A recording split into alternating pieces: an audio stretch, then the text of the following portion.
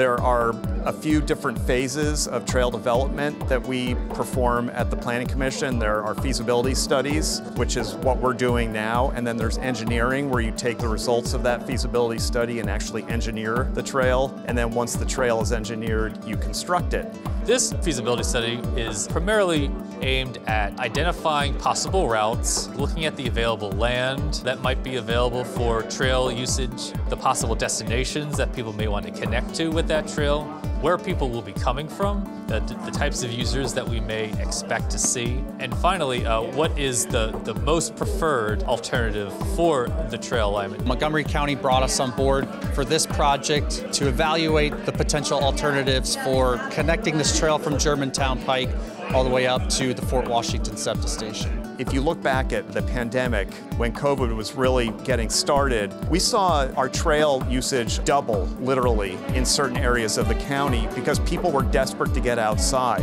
People were already using our trails, but after the pandemic, it became very clear to us at the county, and it reinforced our belief in our trail network. So whenever we work on our trails, we do so because we realize the incredible public benefit that they provide and how they make Montgomery County a really great place to live and work.